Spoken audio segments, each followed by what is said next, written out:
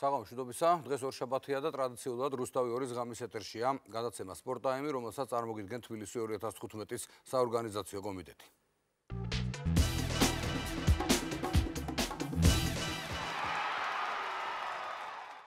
ჩვენი დღევანდელი გადაცემა ორი ნაწილისგან შედგება და გადაცემის პირველ ნაწილში ერთი სტუმარი ყავს საქართველოს ფეხბურთის ფედერაციის პრეზიდენტი ბატონი ზვიად სიჭინავა.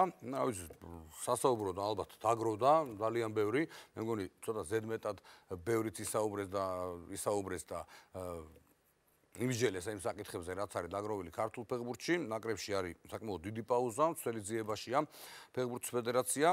სახელმწიფოსა ბატონ ზვიად, დიდი მადლობა რომ მობრძანდით დღეს სტუდიაში. ჩვენ ბოლო პერიოდში ვინაიდან რაღაც გარკვეული წარუმატებლობები აქვს საქართველოს პირველ ნაკრებს, სულ ვიხსენებთ ხოლმე წარსულ წარმატებებს და არც დღევანდელი დღე არ იქნება ამ ხრივ გამონაკლისი. 50 წლის წინ ძალზე მნიშვნელოვანი ამბავი მოხდა. თბილისის დინამო პირველად გახდა საბჭოთა კავშირის ჩემპიონი და ეს მოვლენა რა თქმა უნდა აღინიშნა. ნახოთ ჩვენი რეპორტაჟი და შემდეგ უკვე ბატონ ზვიადთან ერთად დავუბრუნდებით კლუბ სტუდიაში. თბილისიდან ცხრამთა გადაიარეთ ხებგაშლილმა ბიჭებმა რომ დაგეცვათ უზბეკეთის მიწაზე საქართველოს ღირსება არის აღსრულდა ოცნება არის აღსრულდა მიზანი კიდევაც დაიღდებიან ალგეცლეკვები მგლისანი 50 წლის წინ თბილისის დინამომ კლუბის ისტორიაში პირველი ტიტული მოიპოვა. საქართველოს ყველაზე პოპულარული საფეხბურთო გუნდი 1964 წელს საბჭოთა კავშირის ჩემპიონის ტიტულის მფლობელი გახდა.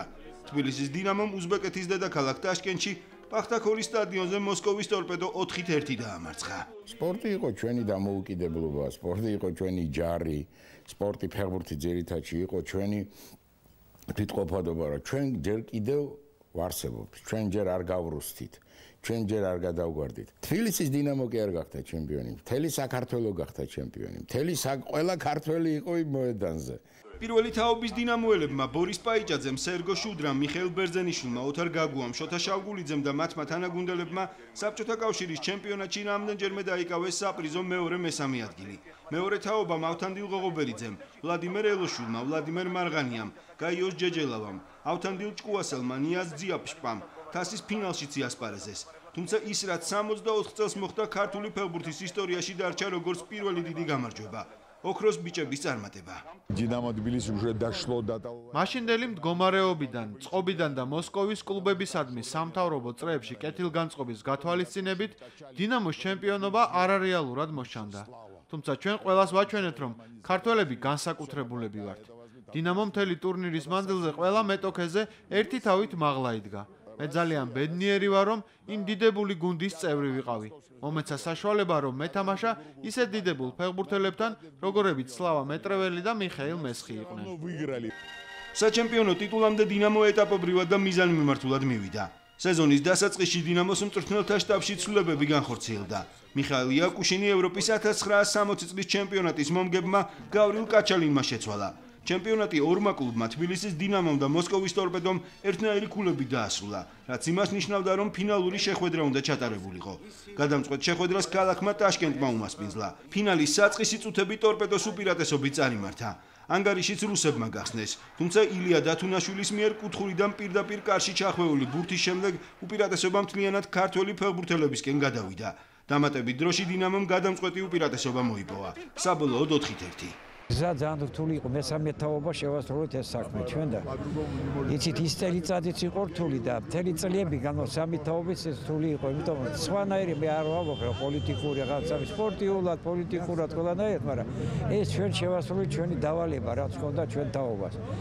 ტაშკენტში რომ გავამარა ძალიან გვიშველა არა მარტო აი სლავა რომ გადმოვიდა სლავა რომელსაც ჰქონდა იმედი რომ ჩვენ გავხდებით ჩემპიონი სულ გაიძახოდა ვარჯიშზე თამაშზე იმაზე რომ ჩვენ გავხდებით ჩემპიონი და სლავას თვალები რომ ნახე ტაშკენტში იმედია მართლა გავხდებით ჩემპიონი. საიუბილეო თარიღთან დაკავშირებით სპორტისა და ახალგაზრდობის საქმეთა სამინისტროს, თბილისის მერიისა და საკრებულოს ინიციატივით სხვადასხვა სახის ღონისძიება გაიმართა.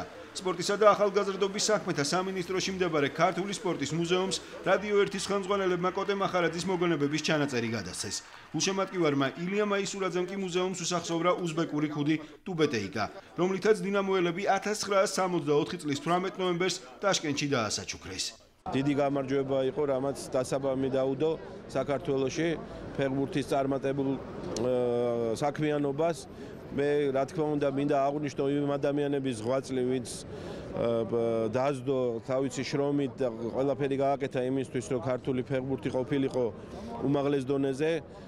კეთს ვიხრი იმ ადამიანების წინაშე, ვინც დღეს ჩვენთან ერთად არ არიან ცოცხლები და ვინც ცოცხლები არიან, მათ წარმატებები უსურვო და ჯანმრთელობა უსურვო მომავალში. რა თქმა უნდა, ეს წარმატება უნდა იყოს დასაბამი და დასაწყისი იმისა, რომ ფეხბურთი საქართველოში არასდროს არ მოკვდება. 18 ნოემბერს ბორის პაიჭაძის სახელობის დინამო არენაზე ოქროს ბიჭების მემორიალური დაფა გაიხსნა, ხოლო შატპერაშვილის ორში მემორიალური დაფა სერგო კოტრიკაძის საცხოვრებელ სახლზე განთავსდა. ამავე დღეს თბილისის საკრებულოს შენობაში მიღება გაიმართა. ძალიან მნიშვნელოვანი თარიღია და მე მინდა მიულოცო ვეტერან ფეხბურთელებს, მე მინდა მიულოცო სრულიად საქართველოს ის დიდი გამარჯვება, რომელიც 50 წლის წინ იზეიმა ჩვენმა ქვეყანამ. აქვე მინდა პატივი მივაგო იმ ადამიანებს, რომლებიც ამ დიდი გამარჯვების შემოქმედნი იყვნენ და დღეს ჩვენს გვერდით არ არიან და მინდა ასე ვთქვათ მათ ოჯახებს უთხრა ის, რომ თბილისის მერია ყოველთვის თითეული მათგანის და მათი ოჯახების გვერდით იქნება. 19 ნოემბერს მიხეილ მესხის ძეგლი გაიხსნა. ლეგენდარული ფეხბურთელის დაუვიწყარი ფინტი მოქანდაკე გოგი ხვაცაბაიამ უკდავყო. ვებრძოლე ჩემ ესკის, გესმით და ვაწყნარებდი სულ, რომ არ გამიგიჟდეს ეს გესმით ქანდაკება, იმიტომ რომ ისეთი ეფექტურია, თავდაყირა რომ დასმულია მეშვიდე მალაზე არის დარჭობილი მოწინააღმდეგე. ხო და გიბიძგებს რაღაცა, რომ აი მოდი ამ დაგვარი რამე ხომ არ გავაკეთო. როდესაც ემთხოვა იმ პერიოდს, როცა შენ მუშაობ და ეს გუნდი მუშაობს და კეთდება ესეთი რამეები, ნამდვილად საამაყოა და ნამდვილად ვიამაყებ ყველა იმ ადამიანთან ერთად, ვინც ამ ძეგლის გახსნაში ელემენტარული წვლილი შეიტანა. მესხის ქანდაკების გახსნაზე ყველა თაობის გამორჩეული ქართველი ფეხბურთელი შეიგრიბა. ოქროს მატჩის მონაწილეები ემოციას ვერ მალავდნენ. მიხეილ მესხს თითოეული მათგანი განსაკუთრებით იხსენებდა. უდიდესი ფეხბურთელი იყო, სოფლიო დონის ფეხბურთელი იყო მიშა. მაგრამ როგორც პიროვნებად ადამიანი ორჯერ მეტი იყო. 67 წელში ამიყვანეს თბილისის დინამოს შემადგენლობაში და 3-4 წელი თამაშობდით რა უკვე მიშა ამთავრებდა. ნუ შესანიშნავი პიროვნება იყო. აი რო იტყვია ბურთის უდიდესი ოსტატიო რა, ძალიან კარგი ბურთის ფლობა ჰქონდა, კომბინაციური თამაში იყო და ინდივიდუალურად ძალიან ძლიერი იყო. ყველანაირად შემკული ფეხბურთელი იყო, ძალიან ლამაზი თამაში ჰქონდა, იმიტომაც იყო რომ ხალხი აღმერთებდა მას. ქანდაკების გახსნის ცერემონიაზე მიხეილ მესხის შვილიშვილმა ქალაქის მერისგან დავით ნარმანიასგან დაპირება მიიღო, რომ მიხეილ მესხის დაფუძნებული საფეხბურთო სკოლა ავაზა, რომელშიც 500-ზე მეტი ბავშვი ვარჯიშობს, ქალაქის მერიისგან შესაბამის ყურადღებას მიიღებს. მერსაც ვესაუბრე, საკრებულოს თავმჯდომარესაც ვესაუბრე, თუ ფუნდამენტი არ ჩაეყარა და ბავშვი არ გაიზარდა, ესე არ გამოვა არაფერი, იმიტომ სკოლა თუ არ დაამთავრა, ბავშვმა აკადემიკოსი ვერ გახდება. ოქროს ბიჭებს და 50 წლის წინანდელ გამარჯვებას პუბლიცისტმა დემიკო ლოლაძემ წიგნი ქართული ფეხბურთის დიდგორი მიუძღვნა. პირველი ტურიდან ბოლო ტურამდე ყველა თამაშის მიმოხილვა თავისი ფოტოსურათებით და პროგრამებით. პირველი ქართული გამარჯვების 50 წლის თავის აღნიშვნა კი რუსთაველის თეატრში საგანგებო საღამოთი დასრულდა. 22 ნოემბერს კი ტაშკენტში ვეტერანთა შორის ამხანაგური მატჩი გაიმართა. აი გავიხსენეთ ისტორია ძალიან სასიამოვნო თარიღი, რომელიც ძალიან დიდი ხნის წინ 50 წლის წინ მოხდა, ნუ მაშინ დინამო კიდევ ბევრ წარმატებას მიაღწია. ბატონ ზვიად. რა ვიცი, ჩვენ თვითონ ამ ფაქტს გამოვეხმაურო და მე კითხვები რა თქმა უნდა არის და შეიძლება ის დაგვარად თქოთ რომ პასუხები გავცეთ.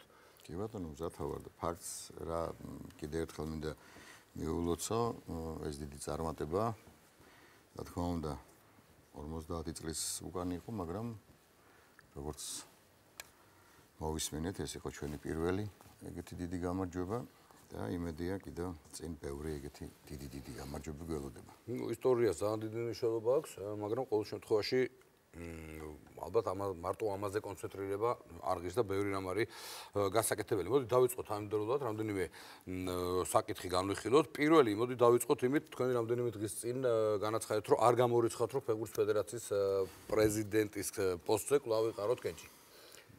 ადასტურებთ თუ არა, თუმცა რა უნდა დაადასტუროთ? არ გამორიცხავთ. არ გამორიცხავთ. კონკრეტულად საიდან? ეხლა აი ადრე მახსოვს, რომ თქვენ ამბობთ, რომ აღარ აპირებდით, თქვათ, გითხოვთ არა. ნუ მე დღესაც გეუბნებით, რომ მე არ ვაპირებ, მაგრამ ის რაც ვთქვი, რომ არ გამორიცხავ, ეს იყო იქიდან გამომდინარე, რომ რაც დაიწყო ეს რაღაც ლაპარაკები, სუფთა წარსული, დასრული წარსული, რაღაცეები, მე მგონია, რომ არის ცოტა შეურაცხყოფა ახლა მე არ მიყვარს, როცა გადადიან პიროვნებებზე რაღაც სათქმელი თუ არის და რაღაცა პრეტენზია თუ იმეს გააჩნია, მე ვფიქრობ, რომ ეს უნდა ითქვას პირდაპირ თუ რამე არის სათქმელი და თუ არა და მე ხო ვთქვი, რომ არის განკუთვნილი 2015 წელი, როცა უნდა ჩატარდეს არჩევნები, არჩევნები ჩატარდება 2015 წელს, მე პრეტენზია არ მაქვს, არ გამაჩნია, არ მინდა ამაში მიღება, მონაწილეობა იყოს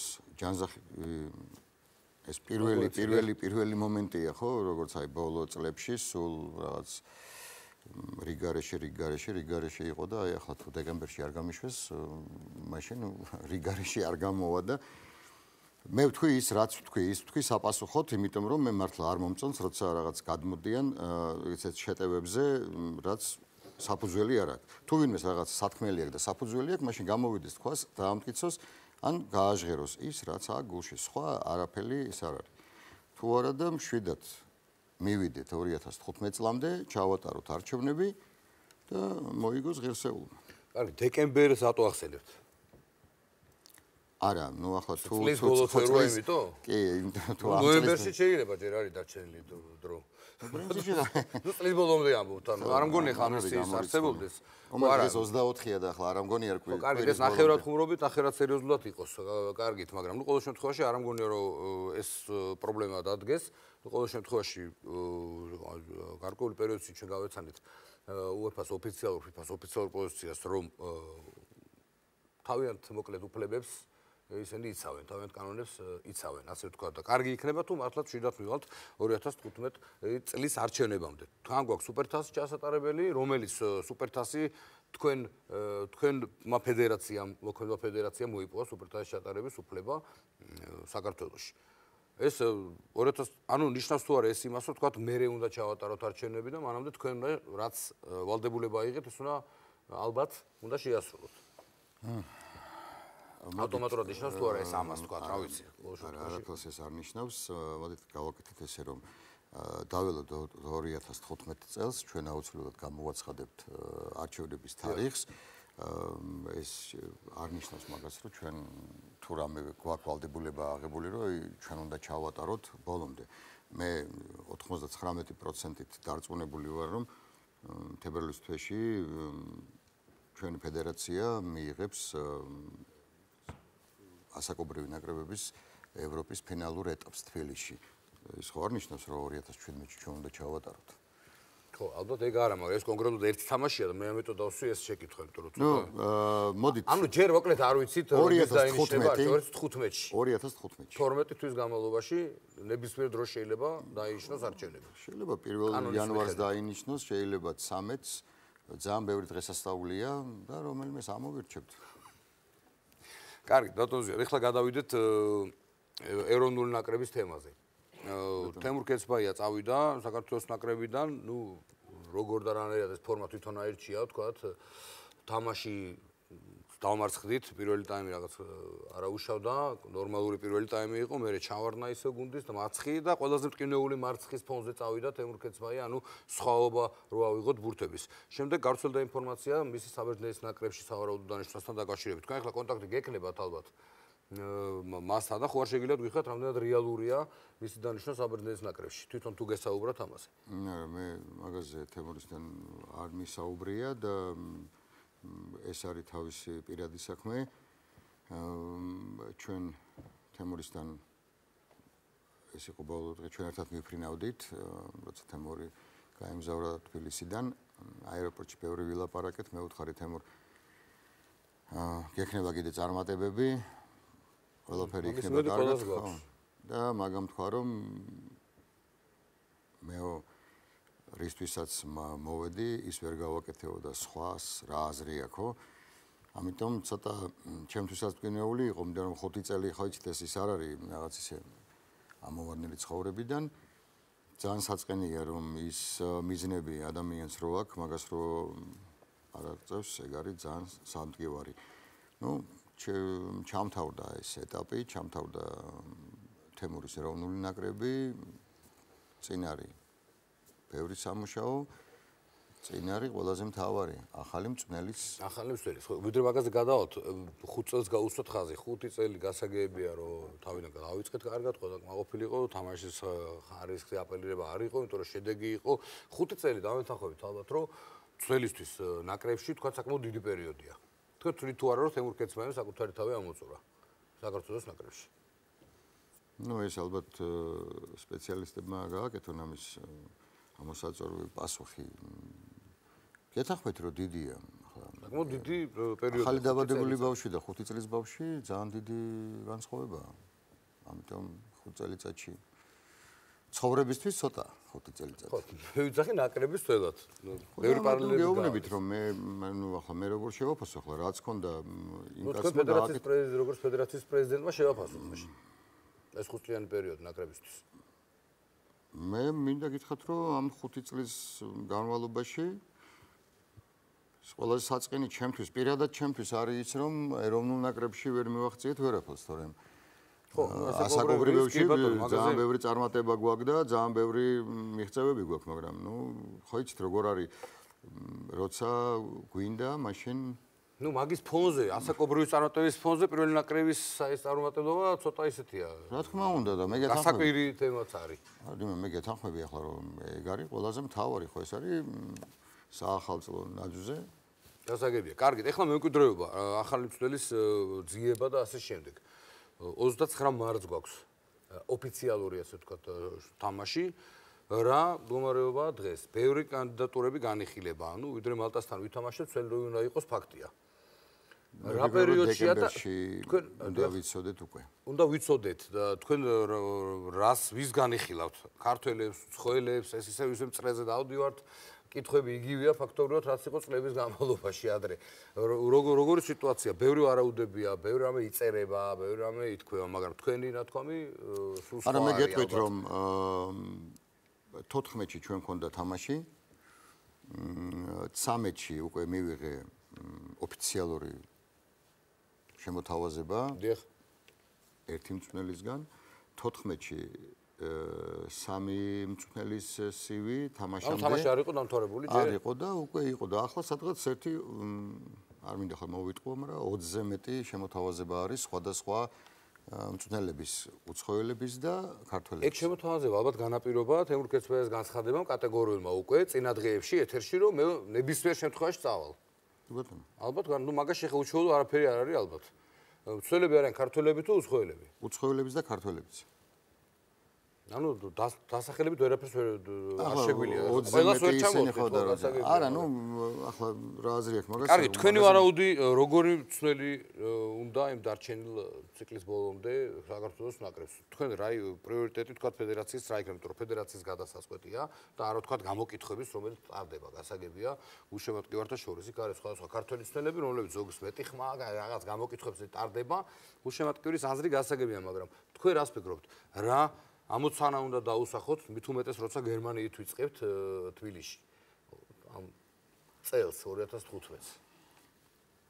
იცით ჩვენ ვაპირებთ ანუ ამაზე უკვე დაჯდომას, იმიტომ რომ საბოლოო პასუხები ახლა ვფიქრობ რომ ახლა ყველა ხო არ შემოიტანს შემოთავაზებას და აი მაქსიმალური რაც იქნება ახლა ჩვენ დავჯდებით და განვიხილავთ ამას ყველაფერს. რაღაცა გვექნება ჩვენი მოთხოვნები, ჩვენ აუცილებლად დაველაპარაკებით ყველა იმ მწვრთნელებს, ანუ რეალურ მწვრთნელებს. 24 ადამიანს? არა, რეალური მოვასწრებთ. რატომ ვერ მოვასწრებთ? 24 საათია დღეში და ხო, რატომ არ მოვასწრებთ? დედლაინი არა გვაქვს ჩვენ დათქმული, ხო? ესეთი სიტუაცია, რომ ჩვენ მართლა ახლა არ უნდა შევცდეთ ერთმა ჭკვიანმა კაცმა სულ სხვა ვარიანტი შემომთავაზა, რომ ისა როგორც იყო თუ გახსოვთ ლაბანოვსკი, ახალკაცი და ის ვარიანტი და ეგეთი ვარიანტიც გააკეთეთ და მაგასაც შევთავაზებ, ვთქვათ, იმ ჯგუფს, სამუშაო ჯგუფს, რომ ეს ვარიანტიც განიხილონ. ეს ალბათ ნახევრად ხუმრობით შემოგთავაზოთ. არა, რატომ? იცით როგორ არის? არავინ არ იცის, რომელი სიტუაცია გაამართლეს. ეხლა ძველი სათქმელია რა გაამართლეს. დღეს ხო? ცოტა ლატარია სავით არის, მოდი დამეთანხმებით ალბათ. მაგრამ მე დაუბრუნდები განცხადებას, თუ არ ვწდები, რევაზ აროდლაძემ განაცხადა, რომ სამწლიან კონტრაქტზე იქნება ლაპარაკი მსვლელთან ეხლა. ეს სიმართლე შეესაბამება თუ არა? არა. 99% მაგაზია ლაპარაკი, რომ არ მოვიყვანოთ ისეთი მწვრთნელი, რომ თქვათ, აი შენ ჩაატარებ გერმანიას, პოლონეთს, შოტლანდიას და ირლანდიას. კაი ვარიანტია ხო სათამაშო? ნუ აბა გიბრალტარი უნდა იყოს, მე და მაინც რო ეს თამაშის მოგებაზე გავაკეთოთ აქცენტი ეხლა. გასაგებია. ხო და ამიტომ გეუბნებით, რომ აქ მიდის ლაპარაკი მაგაზე, რომ მე გეუბნებით 99% მიდის ლაპარაკი, რომ ეს იქნება სრულ კონტრაქტზე ლაპარაკი. ატუზე, მე ჩემას გეტყვით ეხლა. დღეს გახდა ესეთ თემა, რომ ირლანდია, შოტლანდია, მე ვთვლი, რომ თანაბრად ამ გუნდებთან ვითამაშებთ, ალბათ ჩვენ თუ სწორედ გავაკეთებთ ყველაფერს მომავალში მაინც. არ არის რა ეხლა ეს რა ქვია, კაი გერმანია კარგი გავიცინებთ. იმიტომ რომ გერმანია მართლა ძალიან მაგარი გუნდია და უბრალოდ რეალურად რო ვიაზრო, ეხლა დანარჩენ გუნდებთან თქვათ. იგივე პოლონეთთან პირველი ტაიმი, ხო, რაღაცა ხო არის, რაღაცა ოპტიმიზმის საფუძველი, როგორი მცველი გვინდა. თემურ ქესბაევი იყო ცოტა პესიმისტურად განწყობილი თავიდან და არ გაუშვათ ბურთი თქვათ ამაზე აწყობი. ნუ მესმის ცველის რესურსი ამაზე ეხლა უკან ნამდვილად არ მაქვს სურვილი რომ დავბრუნდე, მაგრამ რავი თქვენ როგორ ხედავთ, აი როგორც ფეხბურთის ფედერაციის პრეზიდენტი და როგორც ფეხბურთის გულშემატკივარი საქართველოს ნაკრების რესურსს. ჩვენ შეგვიძლია უკეთესი შედეგები გქონდეს, თქვათ. როგორც გულშემატკივარი გეტყვით რომ ძალიან მინდა რომ უკეთესი არა მინდა ახლა ყველა თამაშს როცა უყურებ მე მინდა რომ ყველა თამაში მოვიგო ჩემთვის ახლა გერმანიას რომ ამბობ რა გერმანია ეგერ წავიდა და პოლონეთმა მოუგო ნუ პოლონეთში ხო არის პოლონეთი ჩვენის თანაგუნდი არა თემა ხო მე არ დამისახელებია იქ არა ხო თქვი რომ თუ გახსოვთ არა პირველი ტაიმიო ვეთამაშეთო ღირსეულათო კი არ ვეთამაშეთ რა ვიცი როგორ ვეთამაშეთ ღირსეულად ვეთამაშოთ გერმანიას რა პრობლემაა არაფერი პრობლემა არ არის მე როგორც გულშემატკივარს მინდა როგორც ფედერაციის პრეზიდენტს მე ჩემ თავზე ესეთ იმას ვერ ავიღებ ხო მე მაინც მჭირდება ყველა სპეციალისტის ის კანდიდატურები და ის ხალხი რომელსაც აქვს სურვილი რომ დაუდგეს სათავეში ჩვენ ეროვნულ ნაკრებს მე ყველასთან ყველა კანდიდატურა უნდა გავიარო ნამდვილად ძალიან ძიმე სიტუაციაშია ფეხბურთის ფედერაცია და ნამდვილად არ ვისურვებდი მათ ეხლა ყოფნას იმიტომ რომ ეს არის რა ვიცი მე ვთვლი რომ ვისაც არ უნდა შესთავაზოთ ქართველ მცველებს საქართველოს ნაკრების მცველობა იმდენად პასუხისგებლობა ძალიან დიდია, მაგრამ ცთუნებაც იმდენად დიდია, რომ შეიძლება ბევრი დათანხმდეს უყოყმანოთ. იმაზე არ დაფიქრდეს თქვა სად მიდის და როგორ ამ ეტაპზე. არის ეს ვარიანტიც არსებობს. უცხოელ მცველებზე რა ვიცი, რა გითხათ ეხა ვის უნდა უცხოელების ძალიან ბევრია. ძალიან ბევრი? კი. გერმანიიდან არის მარტო 4 შემოთავაზება. და აი რას უკავშირებთ ამას თქვენ? ტოპელერმა მოუყარო კარგი ხალხია, მატეუსი იყო თბილისში ჩამოსული, კარგად უმასპინძლეთ, იმან მოუყარო კარგი ხალხია. მატეუსიც არის ერთ-ერთი. მატეუსი. მაგის ისა ალბათ კარგად შეხვდით თქვენ. მე ძალიან კარგად შევხვდი, მახსოვს შუა დღეში. ნუ ყოველ შემთხვევაში გერმანიიდან 4 მცველის კანდიდატურა. ანუ რა ვიცი ხა. არა, დიმა. სამწლიან კონტრაქტზე უკვე წინასწარ ვინმესთან ლაპარაკები გააქვთ მცველებთან? დღეს თუ არა? არა ხო გეუბნებით რა საბოლოოდ ველოდებით ხო პროცესი არის იმის რომ აი მართლა ავირჩიოთ არ შევცდეთ მე საერთოდ რომ მქონდა ლაპარაკი ვაფშე შევთავაზე რომ იქიდან გამომდინარე რომ ძალიან ბევრი ხალხია რომელიც იძახის რომ აი ქართული ფეხბურთი კარგად იციან მაგათ ხო არ ვენდოთ მეთქი მაგრამ რა ვიცი თანხმობა ჯერ არ მიმიღია მისგან და მე ფიქრობ მაგაზე რომ ვანდო იმ ხალხს რომელიც აი სულ იძახის რომ იციან ზუსტად რა უნდა გააკეთონ მართლა გეუბნებით როგორ ყველა იძახის ყველა ქართველიო ზუსტად იცის რა უნდა გააკეთოს ნაკრებში და ვიზე ამბობთ მაინც გულშემატკივრებზე ამბობთ თუ მცველებზე ამბობთ თუ საქართველოში მუშაობს უცხოელი ამ ფეხბურთელებზე ძალიან ძნელია დიმა დღეს არა ძნელია ხო ვიცი და მაგაზე ლაპარაკი ჩემთვის პასუხები ძნელია ვიცი ეხლა მაგრამ უბრალოდ ისეთი მომენტია პასუხი რომ მე ხო გეუბნები რომ 20-ზე მეტი შემოთავაზება არის იქ დამიჯერე რომ არ იქნება მარტო ლაპარაკი ვთქვათ იმებზე ხო იქნება პირობები ხო, რა უნდა გააკეთოს, რას მოვითხოვთ ჩვენ, რა უნდა დადოს იმ კაცმა, რა შეფასება ექნება ჩვენი მხრიდან ფინანსური, მაგისი ისა, ხო, აქ ყველაფერს აი, რას მოვითხოვთ თქვენ? მოდი ესე დავაყენებ საკითხს. ფედერაცია, თქვენ არა, ფედერაცია რას თხოვს სახელმწიფოს, რომელიც მოყავს? თქვათ წარმატებას, ის რაც მოენატრა გულშემატკივარს. წარმატებას. ერთი რიკოშეტი გვინდა რა გერმანიის კარში, რატომაც არა. რიკოშეტია წარმატება რუსიად. რატომ მე ახლა რომ მიდევენ რაღაც წარმატებებს, იქაც რიკოშეტია, მაგრამ ზატო არის დიდი წარმატება. მე ვფიქრობ რომ ერთი კარგი რიკოშეტი არ გვაწყედა. რუსიად ნამდვილად. მithumetes ეგეთ თამაში, ნუ არ ვიცი ახლა. არა და ვართ ღირსები ვართ. გამართლებაზე თუ ლაპარაკობთ. გამართლებას რაღაცა საფუძველიც უნდა კონდეს, რაღაც მომენტების გატანა არ გატანა, მარტო გამართლებაც არ არის. ესპანეთთან მახსოვს ის მომენტი და შოტლანდიასთან მახსოვს გამართლება. კი. ბოლო წამებზე, ხო? იყო რაღაცეები, ხო? ეხლა ისეთი მომენტია. მან და სასახად არ შეიძლება ეხლა მარტო იღბალზე ლაპარაკი ამ შემთხვევაში ცოტა რთულია ალბათ.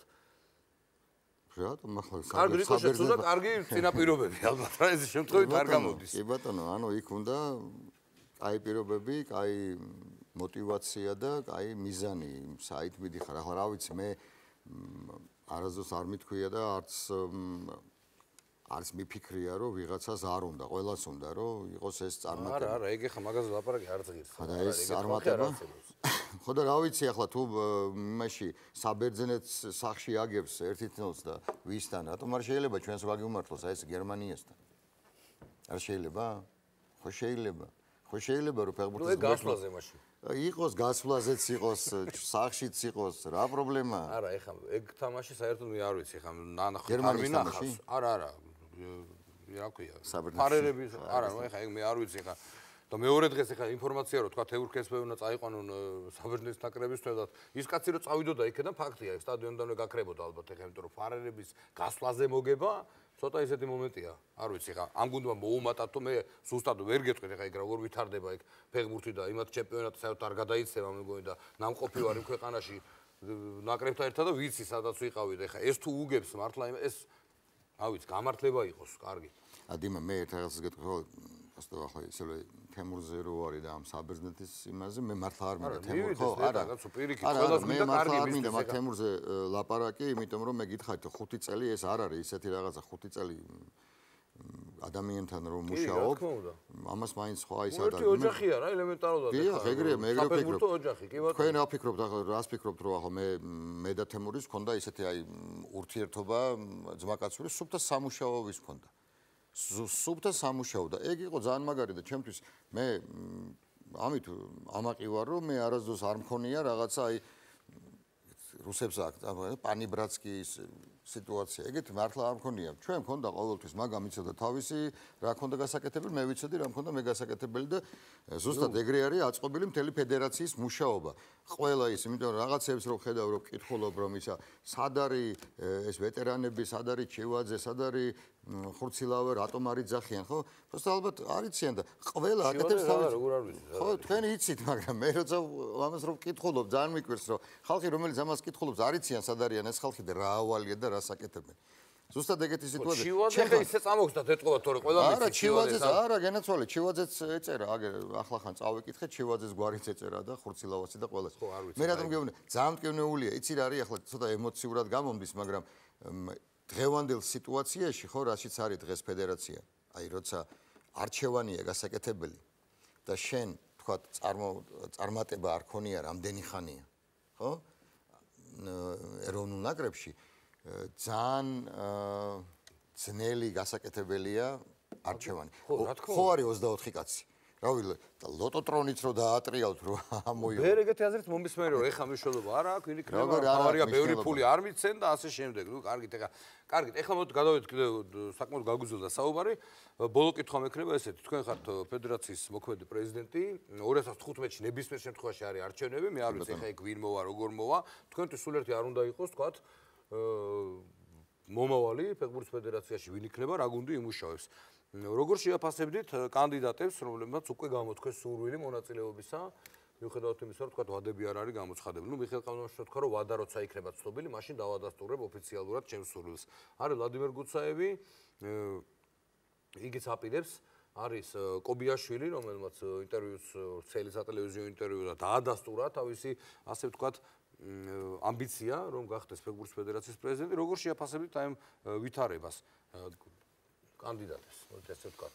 რევაზ აროდაძეც იქნება, როგორც ვიცით და თქვენ შესაძლებელია იყოთ, ასე რომ ძალიან საინტერესო ბრძოლა გველის, ასე ვთქვათ 2015 წელს. ბატონო, მე ვიცი რომ დაჟეთ დააწმუნებული ვარ რომ ამ 4 კანდიდატით არ შემოიფარგლება ეს.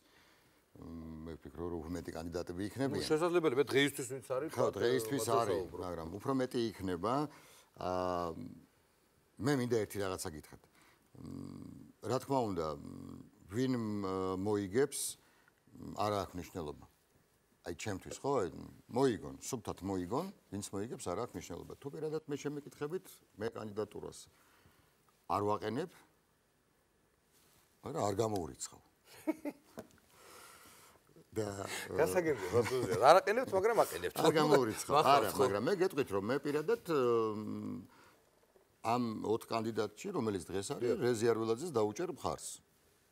აი დღეს თქვენი აზრი გასაგებია. ხო, გეტყვით რატომაც, ხო? იმიტომ რომ დღეს საქართველოს ფეხბურთის ფედერაციამ UEFA-ში ხო მიაღწია რაღაცა მნიშვნელოვან რაღაც კი ბატონო, საფეხურს, კი ბატონო. საფეხურს.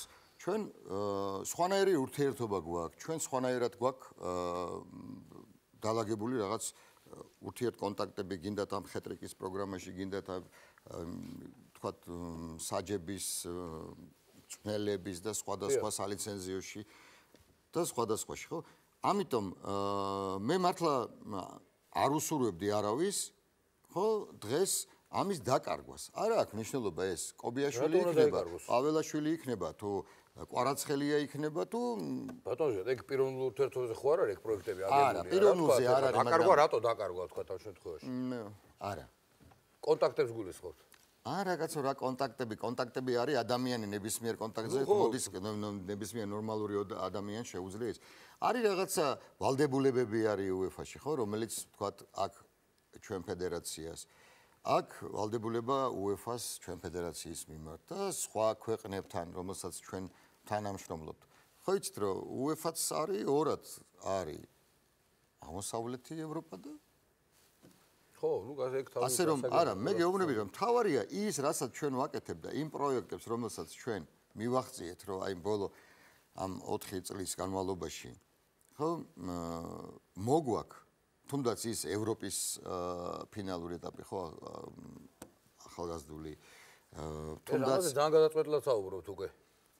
ანუ რატომაც არა, ნუ თითქმის გადაწყვეტილია რა, ახლა მე გეტყვით გადაწყვეტილი კი არა, მე საერთოდ 5 წელია ჩვენ ერთმანეთთან კონტაქტია და იცით რომ მე სანამდე არა ვარ დარწმუნებული რომ ჩვენი რაღაცა პროექტი უფრო მაგას არასდროს არ ვამბობ. გადაწყვეტილი არ არის ახლა მაგას აღმასკომი გადაწყვეტავს UEFA-ს მაგრამ ხო, მაგრამ მე ვფიქრობ რომ ის შემოთავაზებები ხო, ის დაპირებები ვთქვათ რუსტავი, დინამო, მიხელ მესხი და გორის სტადიონები ხო და ის ინფრასტრუქტურა და ის პირობები, რომელსაც ჩვენ ვთავაზობთ, ხო?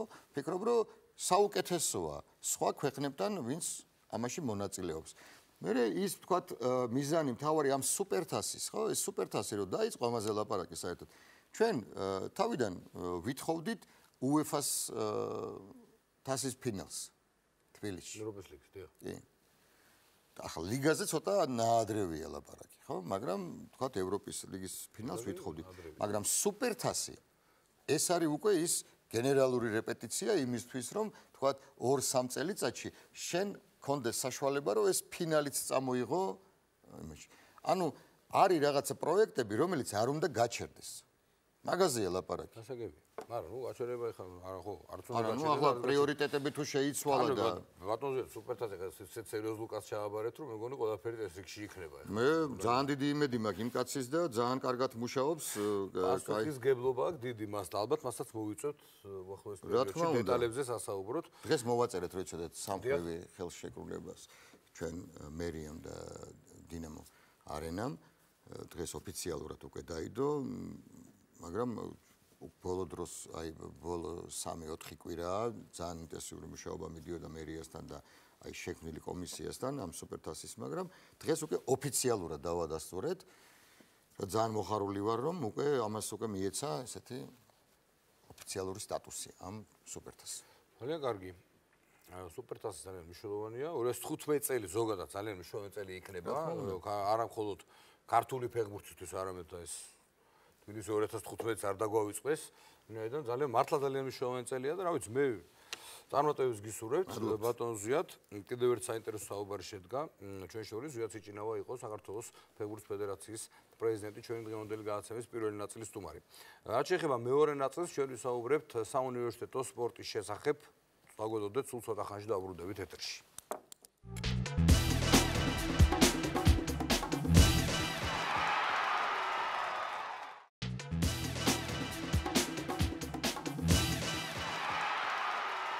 ვაუყურებთ სპორტტაიმს და როგორც გითხარით, ჩვენ გადაცემის მეორე ნაწილში დღეს სტუდენტურ სპორტს დავუთმობთ ყურადღებას, კერძოდ ფუტსალს. თბილისის სახელმწიფო უნივერსიტეტში დასრულდა შიდა ჩემპიონატი ფუტსალში, სადაც 100-მდე გუნდმა მიიღო მონაწილეობა და სწორედ აი ამ თემაზე ვისაუბრებთ. ჯერ ვნახოთ ჩვენს ვერ მომზადებული მცირე რეპორტაჟი, რომელიც ამ ფინალური მატჩის პერიპეტიებს ასახავს და სტუმრებთან ერთად დავბრუნდებით სტუდიაში. ჰუმანიტარულ მეცნიერებათა ფაკულტეტის საფეხბურთო გუნდის გამარჯვებით დასრულდა ტრადიციული საფეხბურთო გათამაშება. თბილისის სახელმწიფო უნივერსიტეტის მასშტაბით ტურნირში 90-ზე მეტმა გუნდმა მიიღო მონაწილეობა. გათამაშება 2 ეტაპად ჩატარდა. პირველ ეტაპზე საუკეთესოები ფაკულტეტების მასშტაბით გამოვლინდნენ. ერთი თვის განმავლობაში მიმდინარეობდა ტურნირი უნივერსიტეტის მასშტაბით. დაახლოებით 90 გუნდი მონაწილეობდა. პირველ ეტაპზე ანუ ფაკულტეტის ჩემპიონატები ჩატარდა. საერთო ჯამში სტუდენტური თვითმართველობა ამარაგებს გავსი ტიპის ღონისძიებებით სტუდენტებს იმისათვის, რომ ჯანსაღი ცხოვრების წესი გახდეს უფრო პოპულარული, როგორც სტუდენტების ცხოვრებაში, ისე საერთო მასშტაბით.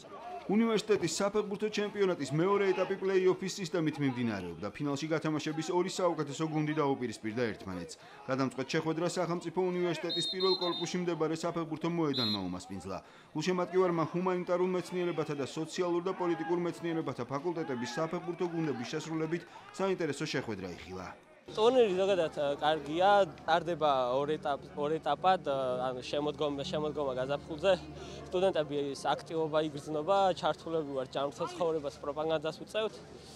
გვეხმარება კომუნიკაციაში ერთმანეთთან, გავიცნოთ, დავახლოვდეთ, ვიმოგობროთ, ვიძმაკაცოთ და ასევე დიდი მადლობა თვითმართველობას პირველ რიგში. ფინალში 5 გოლი გავიდა. აღსანიშნავია, რომ ფინალისტები ერთმანეთს მეორედ დაუპირისპირდნენ. ამ გუნდების პირველი მატჩი ტურნირის საწყის ეტაპზე სოციალურ და პოლიტიკურ მეცნიერებათა ფაკულტეტის საფეხბურთო გუნდის დამაჯერებელი გამარჯვებით 5-1 დასრულდა. ფინალში კი ფავორიტმა გამარჯვება ვერ შეძლო.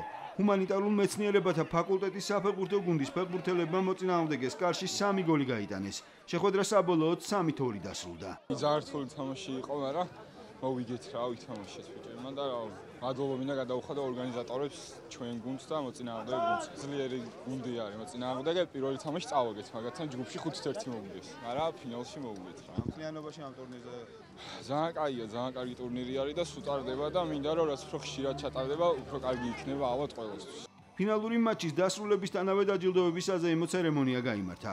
ტურნირის ორგანიზატორებმა პრიზებით საპრიზო ადგილზე გასული გუნდები დააჯილდოვეს. გამოვლინდა გათამაშების საუკეთესო ფეხბურთელი, ბომბარდირი და საუკეთესო მეკარე.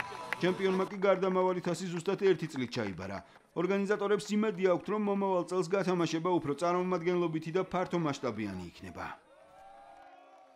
დავბრუნდით კვლავ ეთერში, წარმოგიდგენთ ჩვენი გადაცემის სტუმრებს, ირაკლი ხარჯავანიძე, თბილისის სახელმწიფო უნივერსიტეტის კულტურის და სპორტის დეპარტამენტის ხელმძღვანელი და შალვა საბაური, თბილისის სახელმწიფო უნივერსიტეტის სტუდენტური თვითმმართველობის პრეზიდენტი. მე ძალიან კარგად მახსოვს ის დრო, როცა სტუდენტური სპორტის უსხვანაირად იყო წარმოდგენილი, ასე ვთქვათ, იგივე ტექნიკური უნივერსიტეტის TSU შორის ფაკულტეტებს შორის ჩემპიონატები, რომლებიც რავი ძალიან მაღალი დონე იყო და ასე შემდეგ. და ვიცი რომ ბოლო წლებია TSU-ში ფუტსალის ქვე პირველ რიგში ყველაფერი წესრიგშია. ჯერ მოდი დასრულებული ტურნირი შევაფასოთ, საიდან ამდენი გუნდი, საიდან ამდენი ფუტსალის მოთამაშე, უბრალოდ ელემენტარულად 100 გუნდში მინიმუმ რამდენი, ყველაზე მცირე 500 მოთამაშეზე დავარაყოფთ, ხო, თავის ცვლილები და ასე შემდეგ.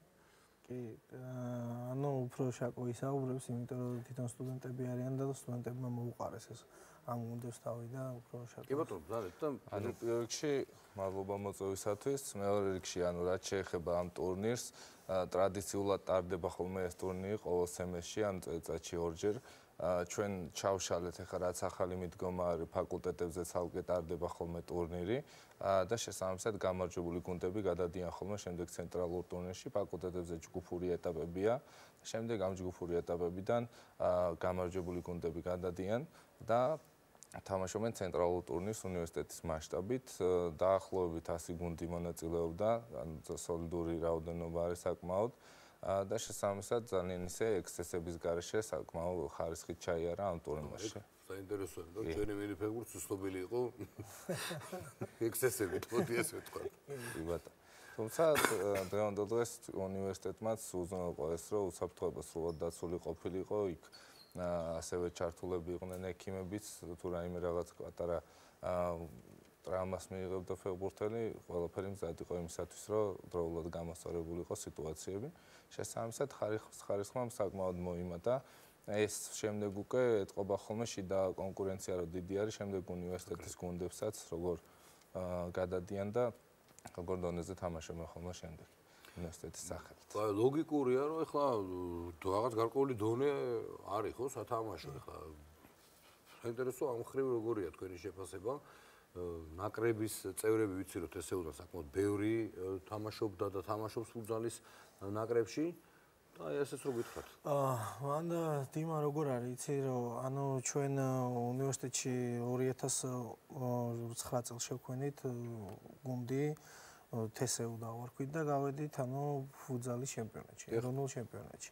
ანუ სტუდენტები ავიყვანეთ ჩვეულებრივად და თავიდან არ მქონდა ესე ძალიან დიდი იმედები, მაგრამ გაამართლა ძალიან, იმიტომ რომ სტუდენტების ჩართულობამ ზოგადად ხოლო თქვენი სტუდენტები თამაშობდნენ? ჩვენი სტუდენტები 80% იყო ჩვენი სტუდენტები. და ანუ მოწვეულები იყო და 20%, მაგრამ მოლოდინს გადააჭარბა, იმიტომ რომ ეროვნულ ნაკრებს ესე რომ ვთქვათ, თესეუნ გაუზარდა სახელები და გვალები ჩამოთვალოთ კახამაისაია, ირაკლი თოდუა და ანუ ასე შემდეგ რა სტუდენტები რომელიც ეროვნულ ნაკრებს თამაშობენ დღეს და არ მინდა რომ კიდე ჩამოთვალოთ რომ დიდისია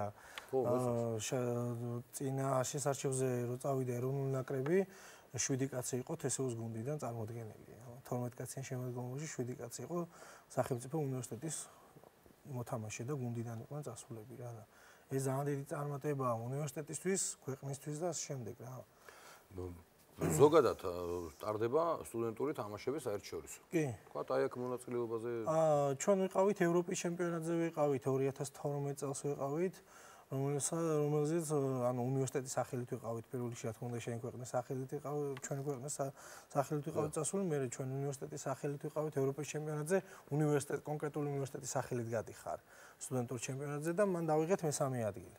ამ უნივერსიტეტმა პირველად საერთაშორისო ტურნირში მონაწილეობა მიიღო და ავიღეთ მესამე ადგილი მან. ანუ ეს ყველაფერი კეთდება თვითონ თესეუს დაფინანსებით? კი.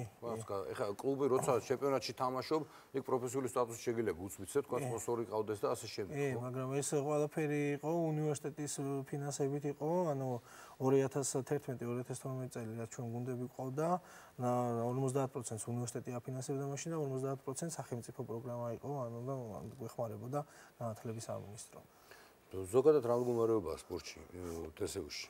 ზოგადად ჩვენ ვართ კალათბურთი რაღაც ეხა ხო ეს მახსოვს მე კარგად ეს წლები და იმიტომ ზოგადად ეხა ჩვენ ვართ გადასული ესეთ პრინციპზე საუნივერსიტეტო სპორტის ფედერაცია დღეს საკმაოდ კარგ ღონისძიებას ატარებს საქართველოს მასშტაბით ისთვისაც მადლობას ვუხდით მათ და ძალიან კარგი ადამიანები არიან და ორგანიზებული ხალხია და ჩვენ გადავიდით ანუ მთლიანად სტუდენტურ სპორტზე ესე რომ ვთქვათ სტუდენტური გუნდები გაყვავს და 100-დან 100% ყველა სტუდენტია ამ გუნდებში კალათბურთში, ფეხბურთში, ფრენბურთში, ხელბურთში ანუ კარგი გუნდები ყავს უნივერსიტეტს და ანუ ფინალს არ ვაკლდებით ესე რომ ვთქვათ უნივერსიტეტი რა პირველ მეორე ადგილს ვიკავებთ ყოველთვის უნივერსიტეტი შალვა თვითონ აი ჩართულობა თქვათ სტუდენტების ამ ყოველდღიურ აი სპორტული ცხოვრება როგორ ჩქენს მოდი ესე ვთქვათ რა თესეუში იმიტომ ეს თემა ცოტა მართლა წარმოსაწევი არის იმიტომ რომ ალბათ სხვა უნივერსიტეტების რომ მოვიწვიოთ საინტერესო იქნება ზოგადად იმიტომ რომ ეს კონკურენცია ცოტა უნდა გამძაფრდეს ალბათ და ცოტა სააშკაროზე გამოვიდეს რომ უფრო მეტი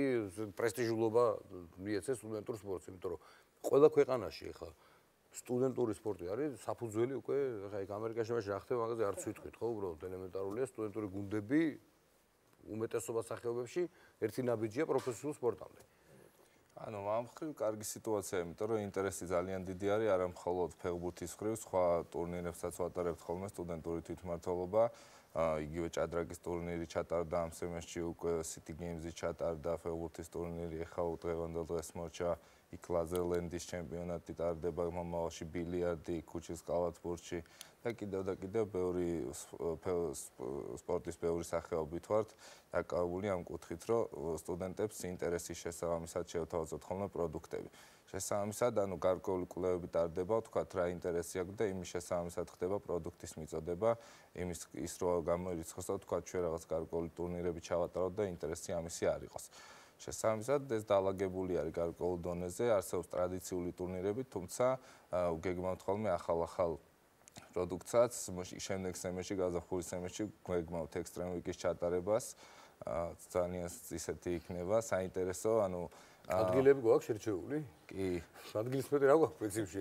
ანუ სულ რამდენიმე სფერო რო ჩამოთავოთ ჯომარდობაში იქნება პარადიგლინგს ვაპირებთ რომ გავაკეთოთ დრიფტის გაკეთება გვინდა დრიფტის შოუს იცია ყავს ის კი ანუ კლეზე სოციალში და ანუ ბევრი სახეობა იქნება ცოტა ექსტრემალური კუთხით რაც არის წარმოდგენილი და შესაბამისად საინტერესო იქნება ბევრად უფრო ესეთი კი ბატონო უნივერსიტეტში არის ყველანაირი არჩევანი ესე რომ ვთქვათ ანუ რა სპორტში სამუნდა ჩაატაროს სტუდენტები ყველაფერში მონაწილეობას ღებულობენ საკმაოდ პროფესიონალურად ღებულობენ მონაწილეობას და ხარისხიანად რა ხო მე მახსოვს ჩემს ახალგაზრდობაში სტუდენტობის დროს ვინ სპორტსმენი იყო და რაღაცა პრივილეგიები ჰქონდა რა ჩვენ ანუ სასწავლო დაწესებულება ვართ და პრიზები ხო არის კი პრიზები არის მაგრამ პირველ რიგში მოვუწოდებთ თორსა რაღაცა გუნდს ყრებავთ თუ ნაკრებია თუ ასე შემდეგ მათ ვეუბნებით რომ ჩვენგან არ გექნებათ პრივილეგიები საგანი რაღაცა ფახინჯის იყო რა ქვია პრაქტიკა საბჭოთა კავშირის დროს ნამდვილად კი ანუ ჩვენ არც ხელი მიგვიწვდება და არც გვინდა რომ ეგრე იყოს უნივერსიტეტის სწავლა ნომერ პირველი. ინფრასტრუქტურა სპორტული როგორ არის? ეხლა ესეც ინფრასტრუქტურა კეთესი რომ გვინდა რომ იყოს ფაქტია ყველგან ზოგადად საქართველოს უნივერსიტეტის სამწუხაროდ მემკვიდრეობით არ ერგო ის რომ რაღაცა სტანდარტული დარბაზი ქონოდა. ანუ არ არის ხო უნივერსიტეტში რაღაც არის დარბაზები რომელიც არის ძალიან პატარა და ანუ არც ეს სტანდარტში არ ჟდება.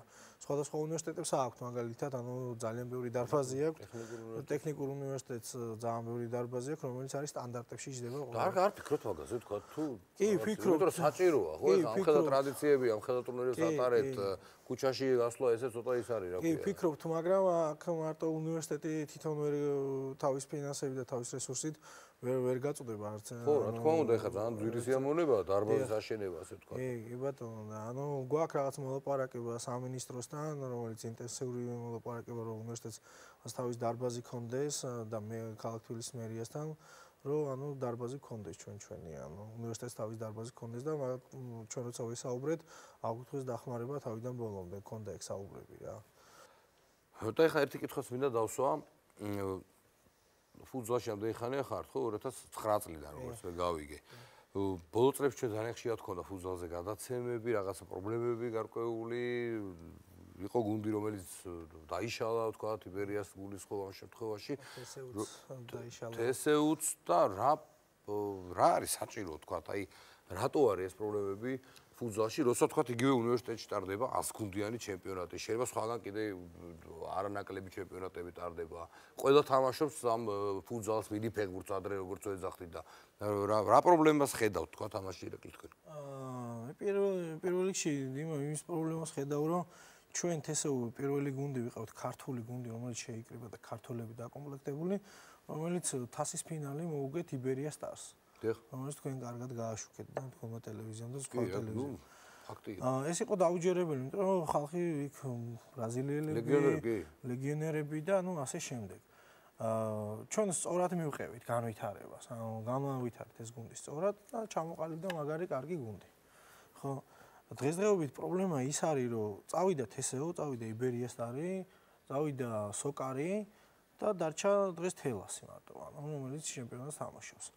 წვრილი თესეუმა ძალიან დიდი შეიტანა იბერიას წარმონახო ძალიან დიდი წვლილი შეიტანა ფუტსალის განვითარებაში და სოკარმას და ასე შემდეგ. ყველა ადამიანმა, ვინც რაღაც ეტაპი მოღვაწეობდა, წვლილი შეიტანა, რაღაცა ჯაჭვი გაწყდა. მაგრამ რა ხდება, რომ დღეს ფუტსალში ჩვენ არ გვაქვს, ესე რომ ვთქვათ, კარგი ორგანიზებული ჩემპიონატი, რომელიც საზოგადოებამ საერთოდ არ იცის, ტარდება თუ არ ტარდება. ხო, რაღაც არის ბიზნეს ლიგა, რომელიც კარგი ჩემპიონატია და მოაბა ხახვა თავი და ატარებს უხდება კიდევაც და ასე შემდეგ. ძალიან კარგი ჩემპიონატი, მე პირადად როგორც რიგითი მოქალაქე ძალიან მომწონს ეს ჩემპიონატი. და არა გვაქვს ეროვნული ჩემპიონატი, რაც ყველაზე ცუდია, ხო, კარგი ჩემპიონატი არ არის ეს გუნდები რა და უნდა გაკეთდეს ის, რომ პირველ რიგში კარგი საორგანიზაციო ჯგუფი უნდა შეიქმნას. მე არ მინდა რომ შენ მოდი ესე ვთქვათ, რომ რაღაცა პრიორიტეტებში უნდა ჩაისვას რა ფუტსალი. რა თქმა უნდა, დიმა, უყურე, სანამ პრიორიტეტებში ჩაისვება, ხო, და სანამ შენ სახელმწიფოს მიმართავ თუ ფეხბურთის ფედერაციას მიმართავ, იქამდე შენ პროექტი კარგად უნდა ჩამოაყალიბო. ხო, ესმის. და მე უნდა დაინტერესო. და ჩამოაყალიბეთ ვერი, ირაკლი, თქვენ ხო შეგიძლიათ ამას სათავეში ჩაუდგეთ ასე. არა, ყავს დღეს ფედერაციას თავის პრეზიდენტი და შესთავაზეთ. ქონდა ჩვენ რაღაც, მაგრამ გვესაუბრებიან მეხუთე ადამიანებით. პირადად ჩვენთან არ მოდიან და ჩვენც შესაბამისად არ მივდივართ ესე რომ ვთქვათ რა და შეიძლება ეს ჩვენი ბრალიც არის რაღაც მომენტში და მაგრამ უნდა შეიქმნას რაღაცა კარგი ჯგუფი, ჩამოაყალიბოს პროექტი, რა უნდა სახელმწიფოსგან მას და ფეხბურთის ფედერაციისგან. თანხა მაგის არსებობს ამ ქვეყანაში. სპორტის განვითარებაში. აი ესეთ პატარა სპორტისთვის, რაც არის ფუტსალი. მაგას ძალიან დიდი ბიუჯეტი არ ჭირდება ხა. არის თანხა. მე დარწმუნებული ვარ, მე არ მინდა იმის დამცველად გამოვიდე, მაგრამ მე დარწმუნებული ვარ სპორტის სამინისტროს და ფეხბურთის ფედერაციას ამას გაიზიარებს და დაეხმარება. დარწმუნებული ვარ. თუ შენ კარგად შეცდო, თუ ბიზნეს ლიგა კარგად არის განვითარებული, თუ სტუდენტური სპორტი კარგად არის განვითარებული, მაშინ თავარმა ლიგამ რა დააშავა, ხო? ესე იგი რა. შენ თუ უნივერსიტეტებს არ დაუძახე. ხო, იქ 3-4 უნივერსიტეტი, რომელიც ძალიან დიდი უნივერსიტეტები არის და ყავთ მათ მინიმუმ 15000 სტუდენტი სწავლობს იმ უნივერსიტეტში, ხო? ის უნივერსიტეტები უნდა ჩაერთოს, იმიტომ რომ იქ ფან-კლუბები შეიქმნება, იქ ყურებადი გახდება, იქ ხალხი გაიგებს ამ ყველაფერს. იქ რო რაღაცა გუნდ შექმნი, ხო? ეზოს გუნდს როცა შექმნი, იქ არ მოვა მაყურებელი და ინტერესი არ გაჩნდება. ასევე ბიზნესი არ ჩადებს თანხას, ხო? იქ სტუდენტში უფრო მეტ თანხას ჩადებს. იქ რაღაც გუნდები შეიქმნება, უფრო იქ სოკარი იყო, ძალიან მაგარი გუნდი იყო, ძალიან მომწონდა. მიხედავთ იმისა, მოწინააღმდეგე იყო ჩემთვის, მაგრამ მოედნის იქით ჩემი მეგობრები იყვნენ ძალიან დიდ პროფესიით. რამ განაპირობა, თქვათ, იბერიას ტარის შემთხვევაში ვიცით ეს დაულაგებლობა. ბევრ ფრონტზეც გავიდა. დაულაგებლობა. არა, აი თქვათ სოკარმა რატო თქვა უარი? რატო და რატო? ხო, არა, იმიტომ რომ ბიზნეს კომპანია, მაგრამ აღარ გიღირს. იგივე არის თესეულ შემთხვევაში, ხო, აღარ გიღირს, არა? შენ ამდენ კაცს რო გაუზდი ეროვნულ ნაკრებს, იქ რო გვერდში უდგახარ თავიდან ბოლომდე, ხო? არ არის დაულაგებლობა, არ არის ორგანიზებულობა. რატო მოგწონს ბიზნეს ლიგა? იმიტომ რომ ორგანიზებულია. და რატო არ მოგწონს ეს? იმიტომ რომ არ არის ორგანიზებული რაღაცეებში. ხო, მაგალითად შეიძლება თქვა იგივე კალათბურთის სამოყვარულო ლიგაც მოვიყვანოთ, რამდენიმე კაცს გაკეთებული დიმა, სტუდენტური კონკრეტული უნივერსიტეტი როცა აკეთებს მაღალ დონეზე ორგანიზებას, რატო არ შეიძლება რომ ვიში ლიგაში, როდესაც შენი ვიში ლიგაა, იქ იყოს იმაზე 10-ჯერ მეტი ხარისხიანი პროდუქტი. ხო, არ ვიცი ხა, კითხოთ შეფთან არ არის ალბათ, მაგრამ შემთხვევაში ისმის, ხო, ხო, ისმის, ხო, რატო არ შეიძლება რა? იქ უნივერსიტეტებს თავიანთი რესურსები აქვთ, რომელიც იმ რესურსს დაგახმარენ, ხო? და ეს მომენტია, თესეულს თამაში რო იყო ხოლმე, მოვიდოდა 300-400 ადამიანი მოვიდოდა სტუდენტები, რომელსაც მადლობას ვუხდი მაგ ადამიანებს, მოვიდოდა თამაში დამთავრდებოდა და ცარიელი იყო დარბაზი. ჩვენი თამაშის მერე ადამიანი არავინ არ მოდიოდა. ხო, ეს სტუდენტური ეს ხარდაჭერა სულ სხვა არის. არა, გავიგებ, ხო, მაგრამ არა, მაგას ვამბობ ზუსტად, ეხლა სხვა გუნდებსაც ხო, მაგრამ ყველაზე მთავარი ის არის, რომ ადამიანები ესეთი უნდა ჩართო, ავიღოთ სუპერლიგა ავიღოთ კალათბურთში. სტუდენტური გუნდები აღარ არიან და ხალხი აღარ დადის. სტუდენტური გუნდები იყვნენ და მინიმუმ ნახევარ ჩვენ როცა ფინალი ვითამაშეთ არმიასთან 1500-2000 სტუდენტი მოდიოდა. არ ვიცი ხრიდანაც ვერი. კი და რა არის სპორტი, სანახაობა, ხო? ხალხი უნდა მოვიდეს თავარი. რა ვიცი, თუ რა ვიცი, მომავალში შეიძლება ეს თემა კიდე წამოწიოს. თუ არის რაღაცა პროექტის მონახაზი რაღაცა, მე არ მგონია რომ კომუნიკაციის პრობლემა მაინც და მაინც რა ვიცი, შეიძლება არის კიდევაც, ეხლა ზუსტად არ ვიცი, მაგაში არა ვარ გარკვეული, მაგრამ რა ვიცი, უწოდებდი ყველას რომ განვიხილოთ ეს სიტუაცია, იმიტომ რომ ეროვნული ჩემპიონატი უნდა იყოს ფუტსალის რესურსი არსებობს, მოთამაშეების რესურსი არსებობს. თანხაზე ეხა ზუსტად არ ვიცი, მაგრამ ალბათ მაგ თანხის მოძიება შეიძლება. ძალიან დიდი ბოდიში საუნივერსიტეტო სპორტის ფედერაცია ატარებს ფუტსალში ჩემპიონატს, ხო? აქ 2 წელიწადში შეიქმნა პირველი ლიგა, ვიში ლიგა და პირველი ლიგა. 2 ლიგა აქვს უკვე. 2 ლიგა აქვს. საიდან გამომდინარე, რომ ორგანიზებული ხალხია, სწორ მენეჯმენტს აატარებენ, ანხორციელებენ და შეიქმნა ამდენი უნივერსიტეტი უკვე 2 ლიგაა შექმნილი, ხო? და ჩვენ ქვეყანაში არ აქვს კარგი ვიში ლიგა არ აქვს, ხო? რომელიც მე მიდის ჩემპიონთა ლიგაზე. მე ახლა არ მინდა რომ რაღაც ამბიციური ნათქვამი გამომიდეს, მაგრამ მე როგორც ამ ქვეყნის მოქალაქე და როგორც რიგითი ჯარისკაცი ყოველთვის ვზადავ რომ იმ ადამიანებს ყოველთვის დავეხმარო, თუ იმე მეტყვის რომ მოდი ჩემო კარგო დაგვეხმარე და გვერდში დაგვიდეი. მე ხა ადამიანს რომელსაც არ უნდა თუ შენი გუნდი იმ გუნდის წევრი იყო და ას დაეხმარო, ხა შენ ძალით ვერ მიხვალ, ხო? ჩვენ ვზადავართ.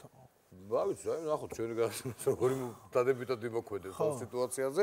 ყოველ შემთხვევაში ჩვენ მზად ვართ ყოველთვის ამ თემას დავუთმოთ. ეთერი, ვიცი, დღეს მე მგონი დავასრულო, ძალიან დიდი მადლობა სტუდიაში მობრძანებისათვის. სპორტტაიმი დღეს ამით დასრულებულია. მომავალ შაბათს ჩვენ კვლავ შევხვდებით ერთმანეთს. ნახოთ, დიდი მადლობა.